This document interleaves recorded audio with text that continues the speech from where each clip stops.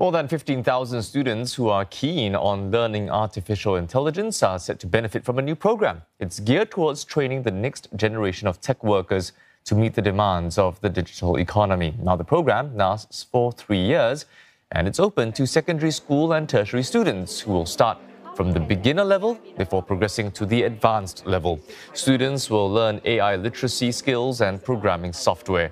To take part, students from the same school will have to form a group of 10. The tech industry will recognize the certificates that the students receive at each level. Every year, 500 advanced students get a professional certificate in machine learning from Google.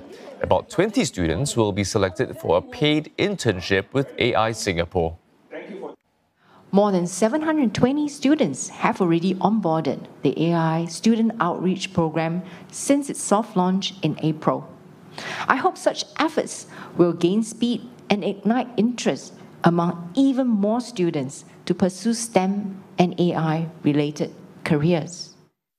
I'm looking forward to apply my interests of deep learning, model deployment, and cloud computing and DevOps and automation into real-world context by joining industries afterwards, so that I can work on real-world projects and understand real-world problems.